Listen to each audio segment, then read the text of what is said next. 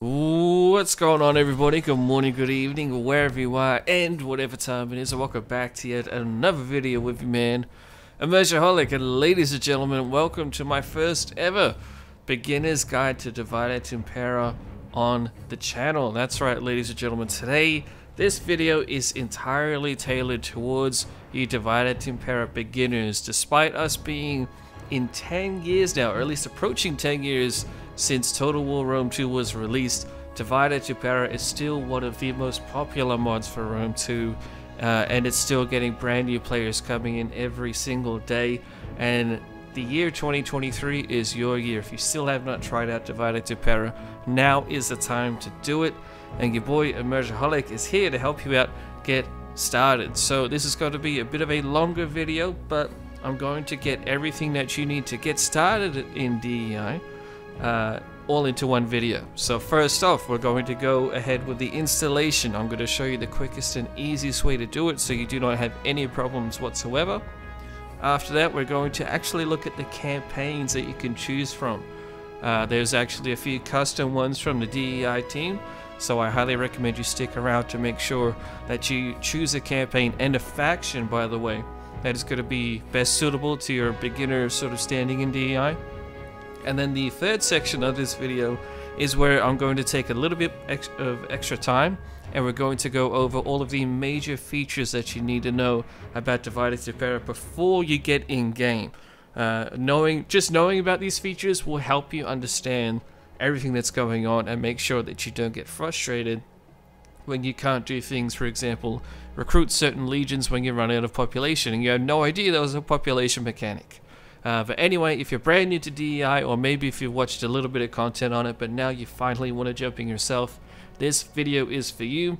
If you yourself are a veteran of DEI and you're watching, please feel free to comment any other suggestions you have down below and help out the new players and newcomers coming into DEI, as there are new people coming in every single day, and I'm always getting new comments on my videos asking for guides for beginners or for newer players. So hopefully this will help you all get started in Divide Et Impera in 2023, ladies and gentlemen. Can you believe it? 10 years for Rome 2. But anyway, without any further ado, let's jump into it. Timestamps down below, by the way.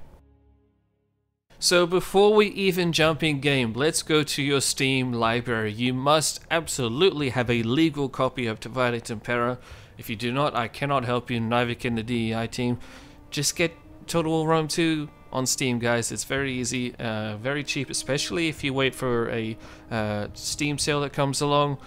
Creative Assembly is very kind in that it actually offers a lot of sales on all of the Total War games throughout the year, basically every single year. So if you're a little tight on cash and you can't afford spending that extra money, just wait a few months, keep an eye on your wish list, and you'll see Total War Rome 2 getting a pretty hefty discount alongside its DLCs, although in my opinion it's well worth the full payment if you can do so, at least with mods. Anyway, so we start off on Steam. We have Total War Rome 2 installed. Now if for whatever reason you have used mods in the past for Total War Rome 2 that are not Divide Et Impera related, I highly recommend you go to the workshop and you unsubscribe from them. Get rid of them. You want a completely clean slate. So if you have used any mods at all, I highly recommend you go and uninstall them, and then probably even then reinstall your Total War Rome 2. Delete your data folder entirely for Rome 2, just to make sure that you do not have any mod conflicts. Remember, this is just to get you into Divide Et Impera. We're not even bothering with sub-mods for the mod or anything like that. So right now, get yourself a clean installation of Total War Rome 2. That is the best and safest way to get started. And so once you have a clean installation of Total War Rome 2, we're going to go ahead and go to the workshop. And then right here, we're just going to type in Divide Et Impera. I don't need to, but I'm just going to show you guys exactly how you can do this. Up here in the search bar, Divide Et Impera, you're going to see a bunch of mods come up because there's a lot of different sub-mods and a lot of different ways in which DEI has been released, so it can be a little bit overwhelming, which is why I wanted to show you guys this part. So what we are looking for here is Divide Et Impera Part 1. You'll see this very iconic logo for the DEI team right here. So we're going to go ahead and click on it. Make sure it says Divide Et Impera Part 1 by Dresden. Dresden being the head of the DEI team. Go ahead and click on that. You're going to see a whole list of Suave's support, features, everything that you need to know about DEI is either here or linked here as well. So I highly recommend you check out the description. But anyway, for the purpose of this video, let's continue by just subscribing. You can see that I am already subscribed to this mod, but you're going to go ahead and you're going to subscribe to Divide Et Impera Part 1. You just click on this green button for you. It should say subscribe without the D at the end. Go ahead and press it. You'll see at the bottom of your screen you'll have downloads where it will go for perhaps a few minutes, depends on your internet connection. But after it stops, you have now downloaded Divide Et Impera Part 1. However, you can see on the right hand side over here it says required items. This item requires all of the following other items. So now we need to go to Divide Et Impera Part 2 and Divide Et Impera Part 3. You can also go down here to this collection that was created by Dresden. Very, very helpful. Still lists all of the Divide Et Impera features and whatnot, but you can just scroll down all the way down to here and you can just click on each of these check marks. Doesn't really matter what order you do it in. We'll fix the load order shortly, but you absolutely, if you're downloading Divide Et Impera from the Steam Workshop, you have to have Divide Et Impera Part 1, Part 2, and Part 3.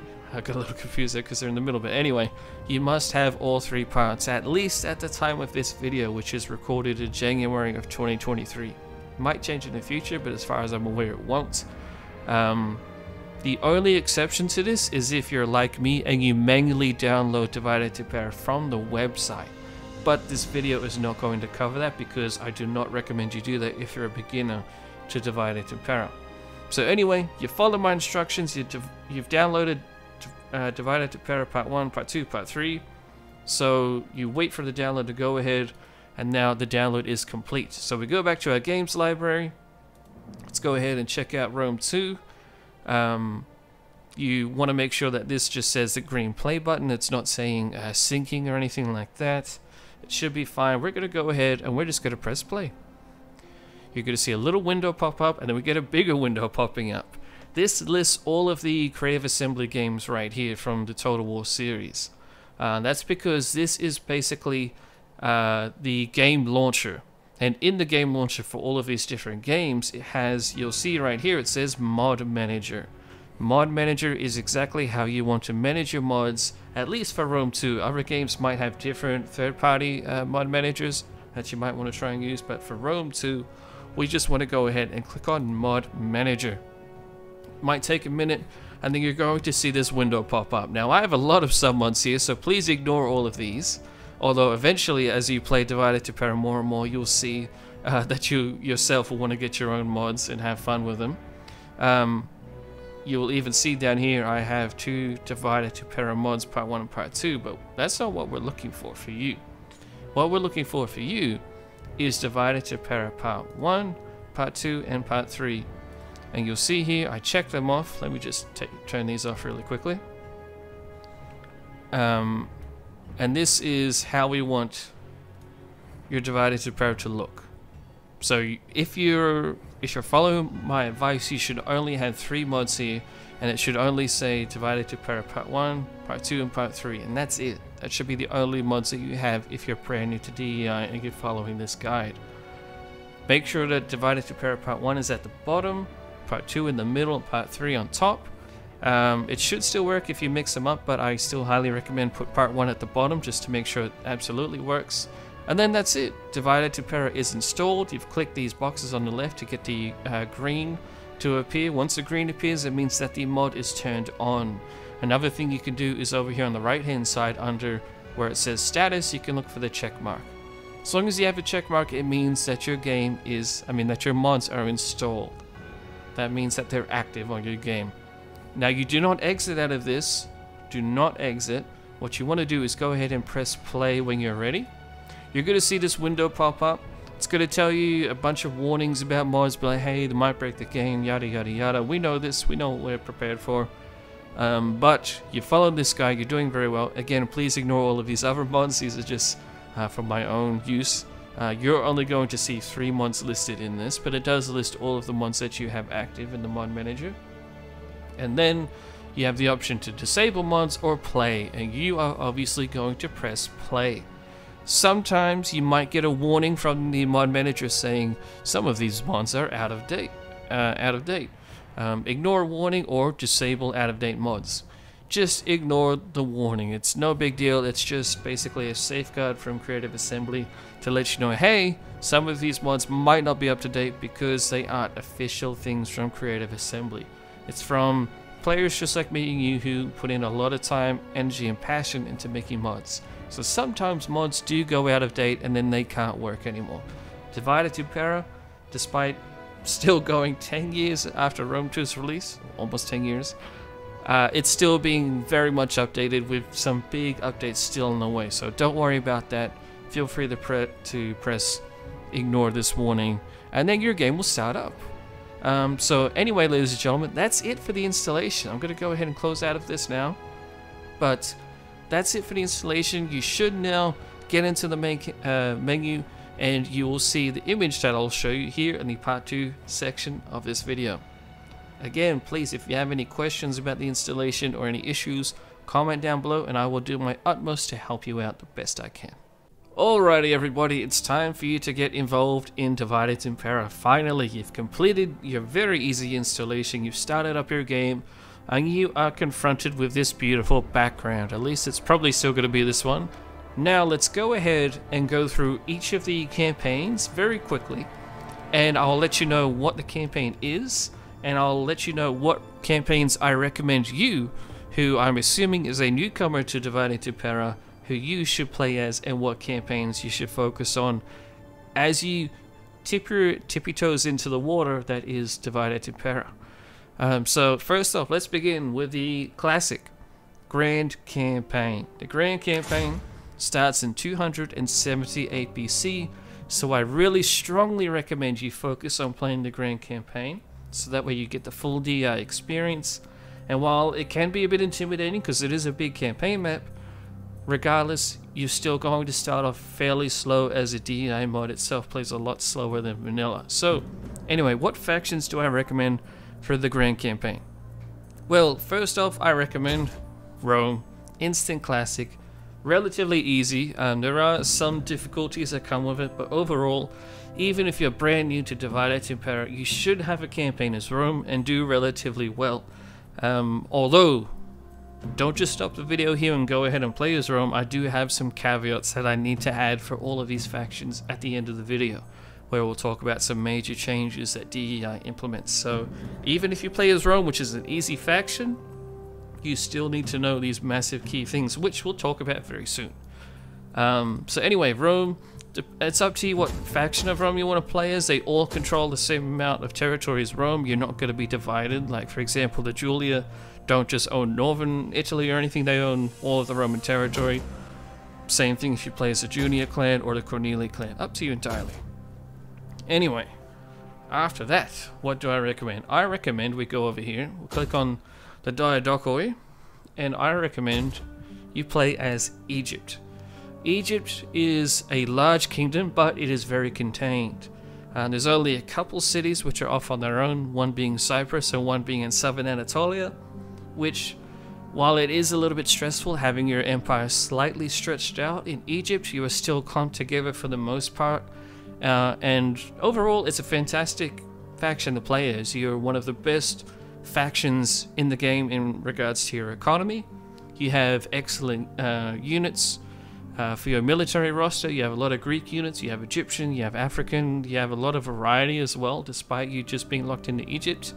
And just overall, it's a relatively easy campaign. You do have a minor little cultural issue that you need to deal with, but that's just going to require just a little bit of extra care to your public order. Overall, Egypt is quite easy, and I recommend it highly if you're new to DEI. Next off, we go to the Cretani culture right here. This is your Britannic factions, at least your British Isle factions. So we have the Iceni, the Caledonians up in Scotland, and then we have the, I'm not even going to attempt to pronounce it, dead, I'll never get it right, but the Irish right here. I highly recommend you check out the Iceni. They have a very easy starting position, one of the safest areas in the game, because not only do you have a good city, which is a walled city that you can defend from other barbarians, but you are on Britain. So once you take over Britain, it's going to be very hard for any faction in Gaul or in the continent of Europe to come and invade you. It's quite easy to beat them back, and so that way you can pick and choose when you want to get involved on the mainland. It is a barbarian faction, so barbarian factions overall in DEI do struggle, but it is a very good tutorial barbarian faction, so that way you can get used to the different mechanics, different economies, and different units that barbarians are subject to in DEI. The Iceni, I highly recommend you check them out if you want to dip your toes into the barbarian factions. However, if you want to continue your barbarian interests, I highly recommend you go to the Germans. All the way here on the far right hand side we have the Germani culture. Here we have the Lugos, the Suevos, and the Kimbros. The Kimbri, aka the Kimbros, are a faction that's completely unique to DEI. They have an awesome roster, interesting starting position. It's a little bit tumultuous, so it's not necessarily easy, but they are a really fun faction to play.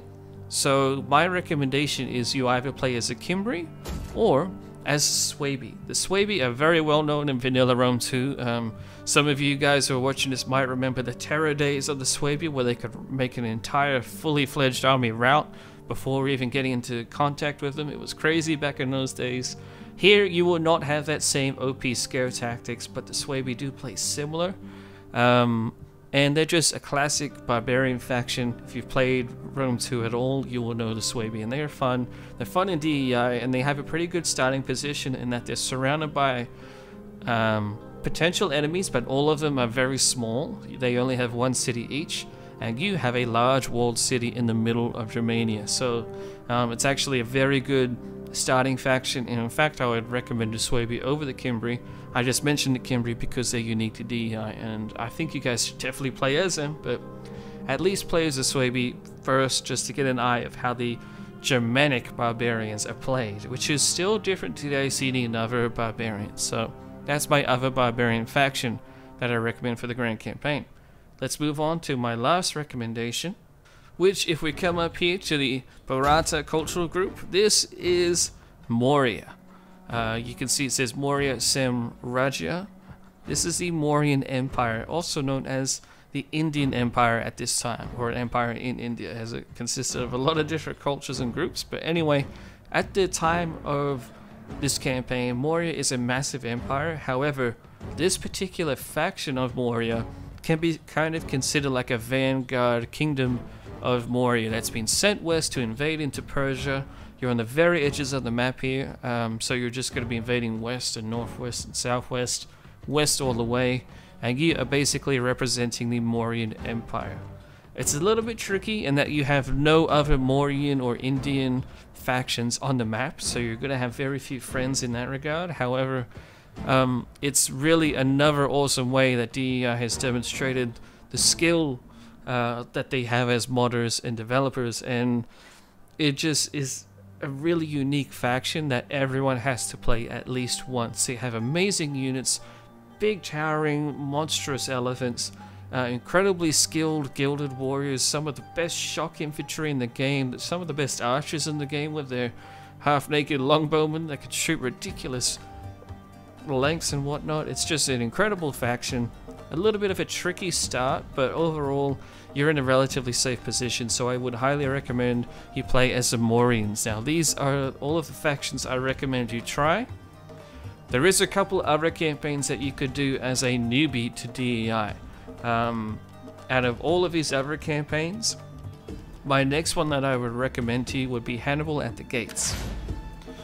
Hannibal at the Gates is very contained, as you can see. It's still very similar to vanilla Hannibal at the Gates. This is obviously going to require you have the Hannibal at the Gates DLC.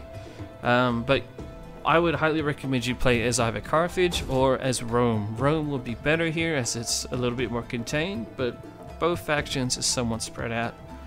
You can also try and check out the Lusitani, the Aravaki, all of these other smaller factions, as it is a smaller campaign map, so you should have an easier time with it. But Rome and Carthage would be the quintessential factions I would try here. It's also very good for multiplayer campaigns, whether you want to do co-op or head-to-head, up to you. But it's a very fun map for that. Now, this is going to be a little bit of an interesting take, but another campaign I recommend you try is Caesar and Gaul. Everyone who's played Rome 2 and has the Caesar and Gaul DLC knows that Caesar and Gaul is still very hard. It's probably the hardest DLC there is for Rome 2, so that's why you might think it's kind of weird that I'm recommending you play it. However, because you're going into this knowing that it is a very hard DLC, you should be at least somewhat mentally prepared for that. However, the reason that I suggest you play this DLC is that it starts off with Rome being in the late Republican era, where it's hit the Marian reforms. So this is where you not only get to play as Caesar, which is pretty badass, but you get proper legionnaires. Turn 1 at the beginning of the game. So with that, you can basically create legions relatively quite quickly, get invading into Gaul, and just basically go on attacking Gallic tribe after Gallic tribe. Like I said, it is still very difficult, and especially with the DEI mechanics, I'll talk about shortly. But it's very straightforward in that you're playing as Rome, nobody likes you, at least almost everybody hates you. Go ahead and conquer as much as you can, have fun with that. It's going to be a lot of interesting battles, it's going to be tough, but overall, it's not really an overwhelming campaign because you don't have a massive empire to manage. And even when you do start taking over new territory, it's going to be pretty standard in how you handle it. You need to control public order and try and convert the culture, and that's kind of it. But anyway, I would really recommend you play this as Rome. Playing as a Swaby can be fun, but that's going to be a lot trickier because you're surrounded by Celts who also don't like you, and you have the Romans coming up to mess with you. But it could be a fun campaign if you're a little bit more of a skilled vanilla Rome 2 player. And then after that, I would recommend either the Averni, play as the Celts, or as the Nervii. And the Nervii have a really fun roster, relatively safe position up here in the north on the map, and just overall a good fun faction to play, especially in this campaign where there's going to be a lot of battles. And that's one of the reasons I recommend this campaign, is because you're going to get used to how battles flow in Divide Et Impera relatively quickly, because there will be a lot of battles. We have a lot of other campaigns here. I'm not going to overview all of them, but none of the rest of them I would recommend to you. Two things to note: that Empire Divided and Rise of the Republic have not really been completely tailored to fit DEI. Rise of the Republic is in a better state, so it's playable and overall somewhat balanced. There is modders who are working on this though for DEI, so keep an eye out on that for more information. I'll be covering it once it's released. Empire Divided is playable for Divide Et Impera, but it's only recently been made playable, and even then it's not entirely balanced. You can still have a campaign and still have fun, but I wouldn't recommend it. At least it's not going to be as fun or balanced as, say, the Grand Campaign. We then have two unique campaigns for Divide Et Impera. We have the Alexander campaign, where you get to play as the Alexander the Great. However, this is a pretty hard campaign, and it's a very big slugfest where you're playing as Alexander and you're taking on Persia and its hundreds of allies. Very tough, but I mean, if you want to use Greek armies with the typical Sarissa and whatnot, that's where you could go if you want to play as him. But I wouldn't recommend it as a new person to DEI. And the Macedonian War is similar sort of deal, especially if you're saying is playing as a faction like the Romans. It's not going to be a fun campaign. It's going to be very tough for you. You could try and play as Macedon, I guess, but then it's going to be just a complete walkover, and it's a very limited map, and it doesn't really demonstrate a lot about DEI in my opinion. This is just a campaign you play if you love Greek military history for antiquity, which, I mean, I'm sure plenty of you guys do. I do myself, but it's quite limited. You're not going to really have any of the Diadochi getting involved except Macedon and the Seleucids, and even then it's only a little small part of the Seleucid Empire, so just something to keep in mind. Oh, you do have the Ptolemies as well, but again, very small part of it. But yeah, I'm not going to go through all of the other campaigns, but just remember, I recommend the Grand Campaign, I recommend Hannibal at the Gates, and I recommend Caesar in goal. Don't forget those factions I listed to you as well for their grand campaign. I'll list them again one more time very quickly. First off, Rome. Second off, Moria. Then the Suebi. Then the Iceni. And then Egypt. In any particular order you like, those are the starter factions I would recommend. Alrighty everybody, now we're going to talk about some of the major features in Divide Et Impera. I'm not going to cover them in a massive amount of detail. I'm just going to let you know that they are there and that you need to be aware of them in order to have a relatively successful campaign. If you completely ignore all of these systems, then you're going to have problems, you're going to get frustrated and not understand what's happening and why, at least in some aspects. So I would highly recommend you pay some serious attention to at least this part of the video. Don't exit out of the video just yet, because this is crucial information for you to have a good campaign. So let's jump into it. First off, my major point for you to understand is that there are a lot of military units in Divide Et Impera. In fact, there are over 2,000 units, reportedly almost around 2,500 units. Now that sounds overwhelming at first, however, you need to understand these are spread all around the map. This isn't just dedicated to just a few factions. Every faction in DEI has been completely overhauled, built up from the ground up, and its military rosters have been adjusted. Now, saying that, that's something that we need to consider as well, is that there is a few different ways in which you can recruit troops. For example, if we go to the custom battle screen, you're going to see I have selected Rome, and these are all of my units as Rome. Now, the majority of these units come from a single category of units, which is what we call a faction roster. A faction roster is a roster of units. For example, let me go unit info, such as these Hastati, Semnite Hastati, and regular Hastati here. These are units, these are core units assigned to the Roman roster. If you're playing in the Grand Campaign, which I have selected right here as Rome, you will use or be able to use any of these units at some point in your campaign. Something to consider, okay? So every faction in the game has a core roster. If I select any faction right here, because we're in the custom battle screen, let's go to Egypt, a faction I recommended you play. We click on it. All of these units are core to the Egyptian roster. There's a couple of units that are not necessarily core to it, such as these Galatians, but we'll talk about that in a second. But majority of the rosters, of the units you're going to see on these rosters, are core roster faction units. Then we come to the area of recruitment units. Now, the area of recruitment, or what is commonly referred to as a AOR unit, is a unit that is local to a specific city and region. For example, if you go to Syria, you're going to be able to recruit Syrian heavy archers. Another example is the Balearic Slingers. If you take over the Balearic Islands, you're going to be able to recruit Balearic Island Slingers. These guys are fantastic, as are the Syrian Heavy Archers, by the way. We can see them here just as Rome, but I don't believe Rome has any other AOR units I can show you. We have Companion Cavalry here. This is also an AOR unit. Now, something to understand about AOR units, or area of recruitment units, is that there's a limited amount of them, and only factions that control the region that a unit is from can recruit them, and you can only recruit it while your army is in that region. So if you want to recruit your Balearic Slingers, you need to actually have your general stationed in the Balearic Islands to be able to get them. And that's applied to a whole host of different AOR units. AOR units are available in every single city on the map, every single region. There's a massive variety, and they are all historically authentic, as are all of the units in DEI. But the AOR units are also special in that they are limited. There is only a certain number of them that you can recruit into all of your armies. It's not just into, like, say, 2 units per army. It's going to be around 6 or so units for your entire faction.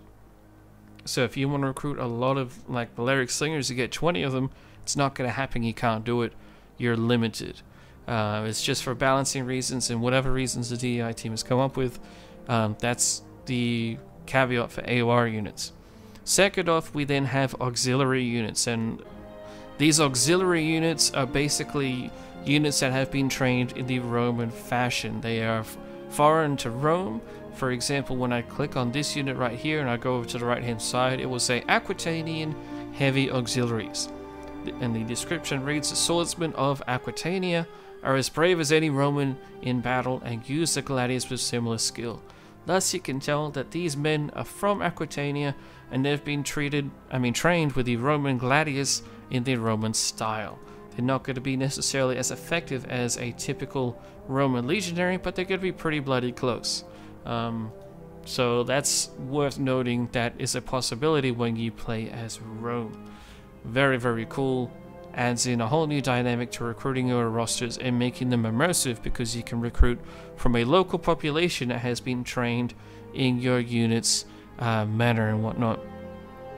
And then the last category of units you can get is mercenaries. Mercenaries are home to provinces, not just a single city region, but they are available in an entire province. As long as you have your general in that province, you can recruit from its mercenary pool, so you don't even need to actually own territory in there in order to be able to recruit them.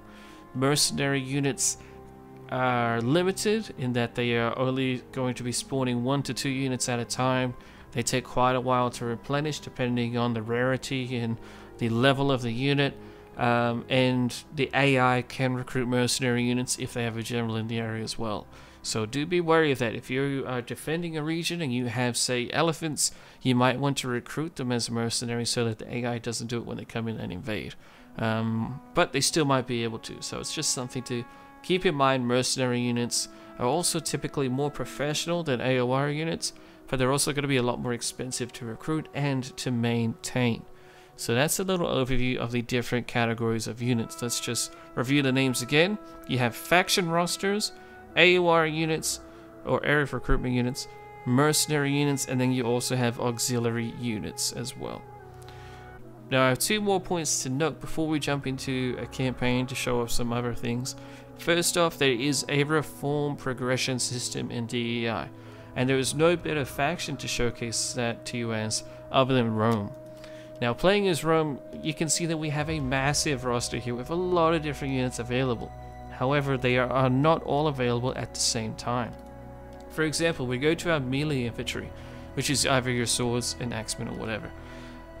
You can see that if I hover over this unit, we have Hastati. It says Hastati Semnite Hastati basically, and then we have regular Roman Hastati, but then we have, what's this?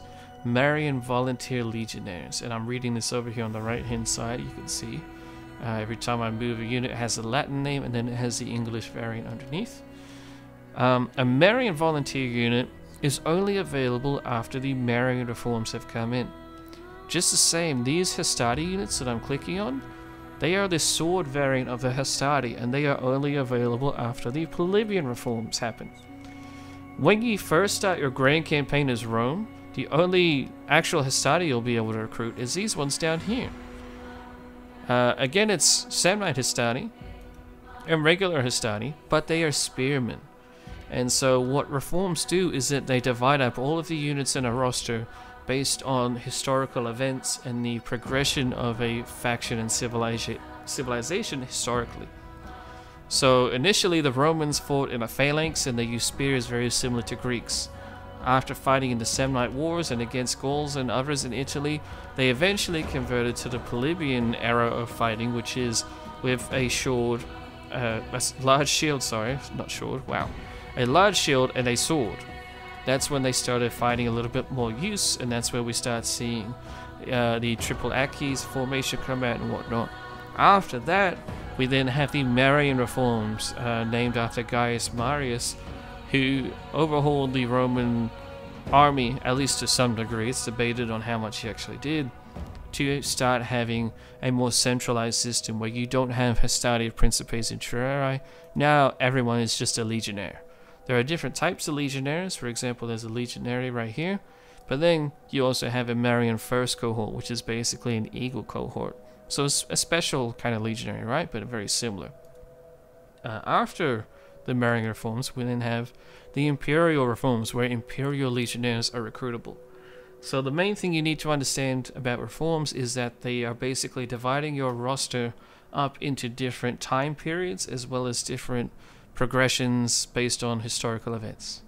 That's the bottom line. You don't need to know every single reform and when it happens or whatnot. And by the way, they are all turn-based, and they are all based on the Imperium that your faction currently holds onto or has earned. And the larger your faction gets, the bigger your Imperium grows to, and then you just need to wait for the right turn time to come up. For example, some reforms happen around like turn 90 and turn 60, some around 100, 120. It just depends on your cultural group, but you just wait for that, and then you'll get a big event pop-up window that will tell you, hey, you just hit this reform. Now that we've talked about units and reforms and whatnot, let's go into the grand campaign very quickly for Rome, and I just will show you a couple more systems, and then we will call it there. Alright everybody, here we are checking out our final couple features that you need to know about Divide Et Impera before you jump into the game and get yourself started on a DEI in 2023. So first off, we are going to talk about the population. In my opinion, the biggest and the most fun, but the most interesting mechanic in Divide Et Impera. Now you might have seen some population mechanics in other mods out there. DEI, I believe, was one of the first mods to have it. It's incredibly vital to DEI and how the entire mod operates. So what is your population? Well, obviously it's basically what amount of people works and lives in your cities. For DEI specifically, it's going to be about the amount of men that you can recruit.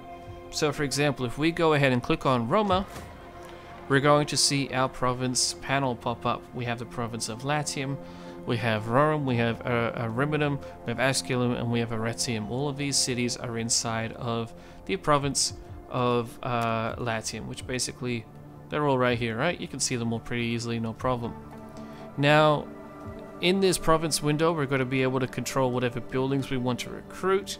We're going to be able to monitor things like sanitation, check out the garrisons in each city as well. But the big thing that we can do is look at the recruitable population of a city. So if we go to the top right hand corner right here around my mouse cursor, I'll zoom in for you guys to see, you'll see the number 53,189. Now this is not your population that you can have in your entire city. This is your recruitable population. So this is the amount of men, or in some cases women, but primarily men, that you can recruit into your armies that are of a fighting age and physicality, capabilities and whatnot. You can recruit 53,000 men into your armies. If we look over here on the right hand side, you'll see it says population when you hover over it. Each region, that is each city is called a region, has a population from which you can recruit forces to fight in your armies. If you hover right here over the if you hover over this character right here, it will actually break your population down. It's going to break it down into 4 different social classes basically. You have your patricii, the elites, at the top, and then it goes down from there. Then you have your plebeians, you have your proletarii, and then your peregrini. Your peregrini are basically your 4th tier or your foreign population. Your proletarii are your lower tier citizens, but they are basically peasants, so they're the majority of your culture, not really elite, very, very poor, pretty badly off, but they are recruitable. And then your plebs, these are typically your warrior class. These guys are a step above everybody else except the patricii, and the patricii are usually your elite people, or the people who control your culture and your areas. The number next to them, right now it's all currently red and says minus each number. For example, the patricii are minus 15. That number is telling you how many people you actually have coming in or being taken out of your population for various reasons. Now, don't get too scared that this is in the negative right now. We are in the middle of winter, and there's a whole host of different reasons on which your population might be going up or down. Another thing to consider as well is that your population strongly affects your economics. So if you look below the population number, you will see it says economics, and then it lists your agricultural income, industrial income, subsistence income, all income.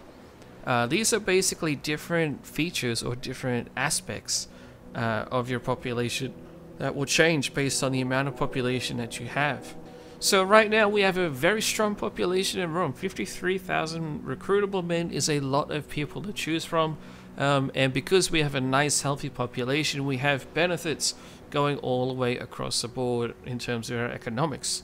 However, if the city of Rome was razed to the ground and we were down to literally 0 people, then the city isn't going to produce any money for you, right? It makes sense.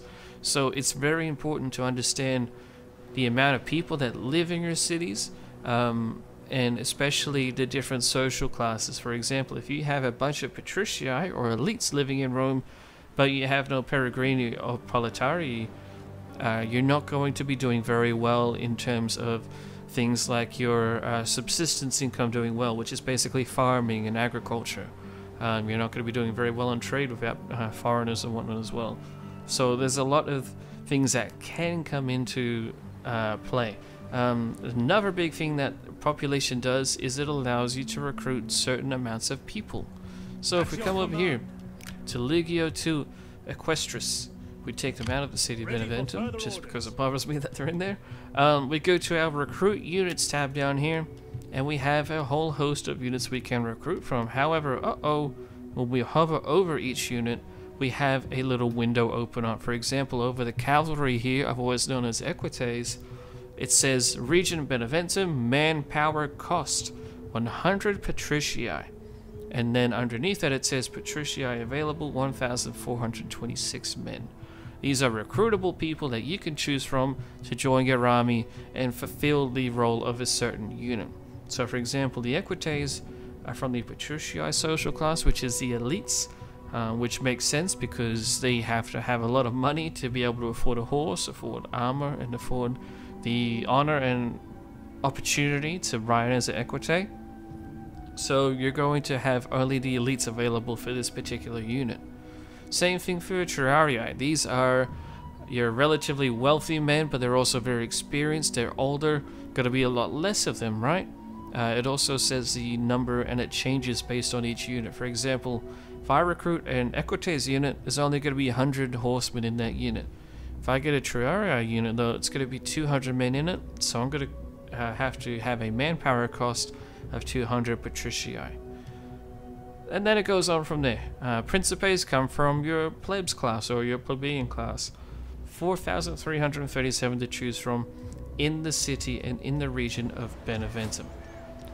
That's something else that you need to be aware of. Every different region, which is a city and the area around it, is different in population. So Beneventum has 33,800 men, recruitable men to recruit from. Cassentia has 33,798. So it is basically up to your city and then the rough region around it. So the region for Cassentia would probably extend to like about there, and then you'll be in Beneventum territory, roughly, approximately. But anyway, that's population. The next thing, which I won't talk about for nearly as long, is your supply system. Every region has a supply system in it, and we can see that by going over to this little bread and the road symbol next to your population. A whole host of things are listed here. It changes based on whatever area you're looking at. For example, Roma itself has high fertility, that's why it says it in green. The season is in winter, obviously, but the main thing you want to know is your current total supplies. So you look at the top of that and you'll see it says total supplies 200 out of 420. You can get 420 units of supply in the region of Roma. Just in the area of Roma, not in your entire province, but just in the area of Roma. That's quite a lot that you can get up to 420. I know, funny, set to have, but anyway, that's quite a lot. And we can see towards the bottom that it comes from regional supplies, which is at 80 out of 220. So the city of Rome itself provides 220 total. But then your faction storage or supplies that you can shift around your faction are 200 as a maximum, although currently it's at 120 out of 200. So as your supplies dwindle due to various things such as a harsh winter, multiple armies marching through a region, or perhaps your city gets destroyed, razed to the ground. In addition to all of these factors, there's a whole host of things that can happen. Even random events can reduce supply. But basically, once supplies hit 0, and it says 0 out of 420 in Roma, that's where you're going to start seeing some massive negative effects. One of the biggest being, if I had the Second Legion over here go into Roma, and the area of Roma had no supply, I would start losing men almost instantly, and it would happen every single turn. We would start suffering attrition, because if I click on an army and I go down here to the bottom left corner, it will talk about our supply situation. Right now, I only have a very small army, so it's in a low supply consumption set. And this army is basically set to local requisitions, or where it's going to just buy its supplies from the local population. There's plenty of people here, there's plenty of supply available. My army is going to buy what it needs as it marches through the area. However, if there is no supplies to choose from, and we don't have our own supplies, we are going to start losing men very, very quickly. And so the longer you stay in a region without supply, then the faster your men will start to die. You can lose an entire army to it. It takes a while, so pretty quickly you'll notice why all of your army has just suffered massive attrition. And it's happening every turn. Pull your army out of that region. We go back to Beneventum and we start to get supplies from Beneventum. We go here. We see that Beneventum has 194 out of 420 supplies. That's quite good. Our army can gather supplies and rest up here. It's going to be very crucial when you're using sub-mods like 12 turns per year and whatnot as well. But that's just something that you need to understand. The best way to deal with your supply is by building agricultural buildings, for example, grain pits. Expand your supply storage. You see in the bottom left-hand corner it says plus 200 overall. It also increases your supply lines plus 1 region, so your supplies will extend a little bit further outside of your territory, or even within it, but it will just take it up to another city and make it possible. It's not something that you can see besides clicking on your city though and looking at that supply tab. It's not as if you're going to start seeing little carts go from Roma to Beneventum. It's not how it works, unfortunately.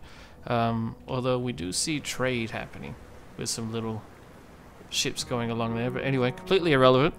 That's that, and so that's the main 2 things I wanted to talk to you about here: population and supply. They are big, you need to know about them.